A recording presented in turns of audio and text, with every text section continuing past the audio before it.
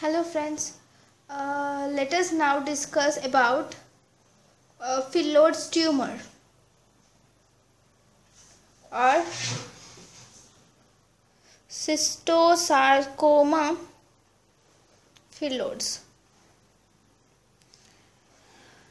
So let us first if you need extra information, this nomenclature is mainly given by Muller, that too in 1838. So this tumor, as the name says, phyllodes means leaf. So this is leaf-like appearance if you see grossly. So it is most common at the age group of 30 to 70 years female, and grossly it is a giant fibroadenoma first, and histologically it is more cellular connective tissue. Later WHO proposed the term PHYLLODES tumor, right? So this PHYLLODES tumor, though the term cystosarcoma PHYLLODES is a misleading term, but right now PHYLLODES tumor is what is used. So PHYLLODES tumor is basically classified into three types. One is benign tumor, and the other is borderline, and the third one is malignant tumor. So coming to the morphological features of PHYLLODES tumor,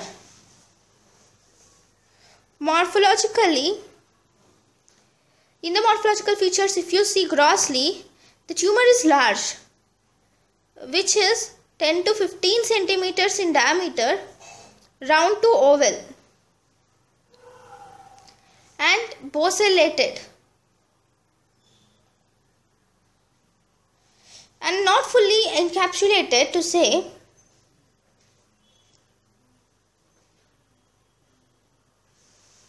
If you see cut surface, the cut surface is greyish white.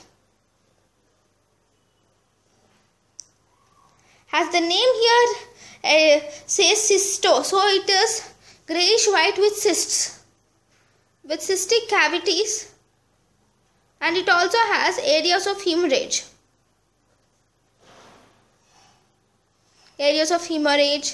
Necrosis, and degenerative changes.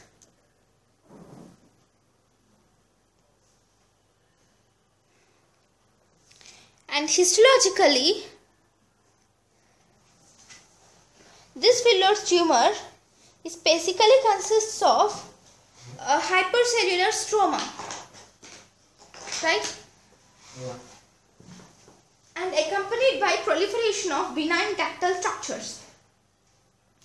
The PHYLLODES tumor resembles with fibroadenoma because it has many ductal elements, right?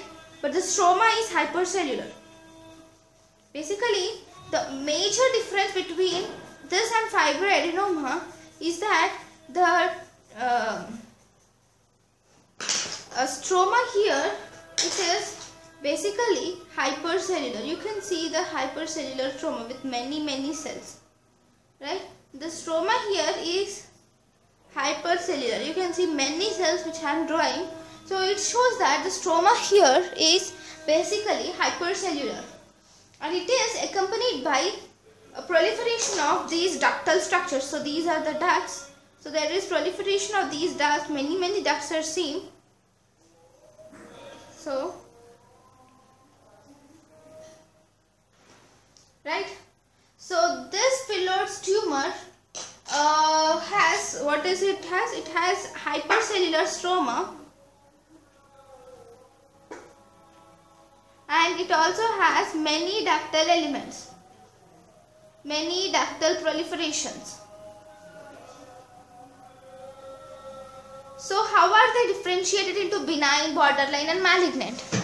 Differentiation into benign, borderline, and malignant is made by basically four things. One is frequency of mitosis, then cellular atypia, then cellularity and infiltrative margins. So all these are the major things which are seen. One is frequency of mitosis, next cellular atypia, cellularity and infiltrative margins. These describe or differentiate the tumor as either malignant or borderline. The third and the last benign tumor of the breast is intraductal papilloma.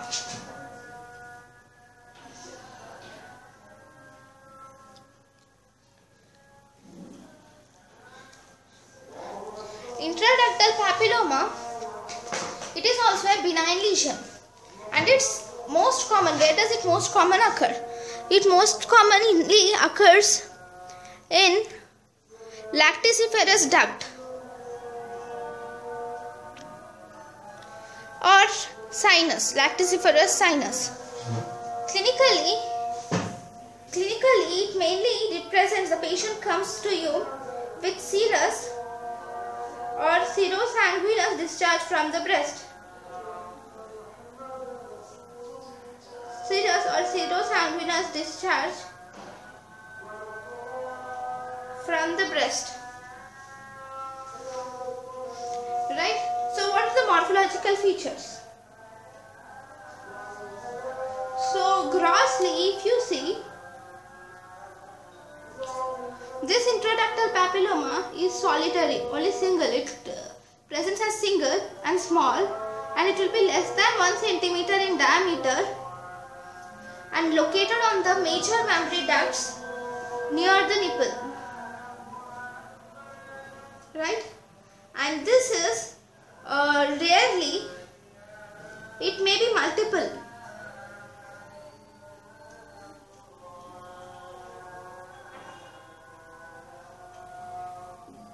These multiple, if they are present, then it is called as multiple papillomatosis.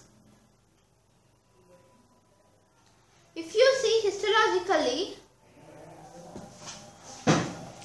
the intraductal papilloma is basically has many papillae, right? Having well differentiated, so fibrovascular stacks attached to the ductal wall. So if we have to draw this, it has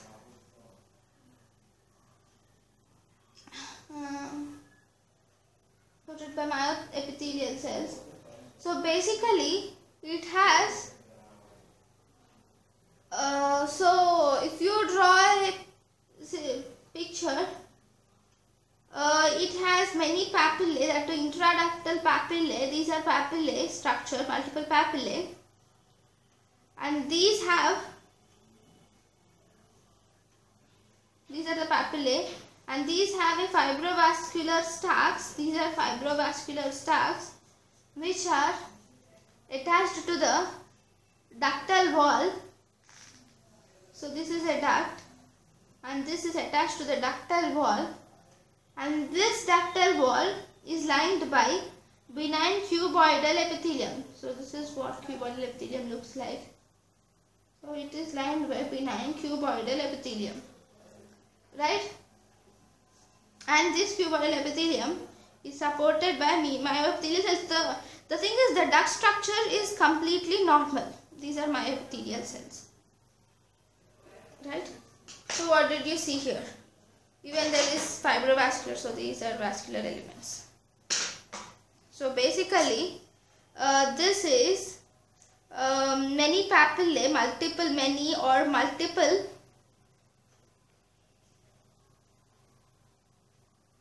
papillae are seen. Yeah, but the picture shouldn't be like this, right? It is intraductal, so it is inside the duct.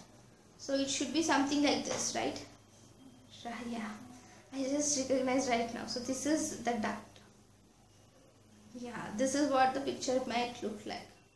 All these are just imaginary pictures. If you really get the real picture, you can send me through my email ID so that even I could discuss it with our friends.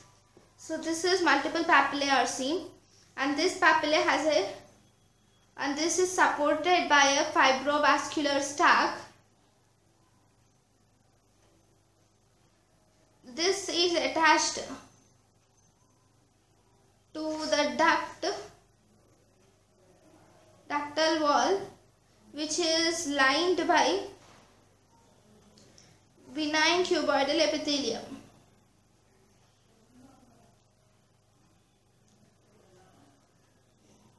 So this is what an intraductal papilloma looks like, right?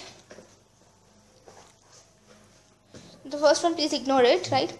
Yeah. So today we have completed all the benign lesions of the breast, which include fibroadenoma, which has two types of patterns, intracanalicular and pericanalicular, and also PHYLLODES tumor, right? In today's class we have completed PHYLLODES tumor and intraductal papilloma. In the next class we would learn about the carcinoma of breast. Only carcinoma of breast may take 2 to 3 classes. So we would deal with carcinoma of breast in the next class. Okay, bye. Please don't forget to comment. Please don't forget to comment.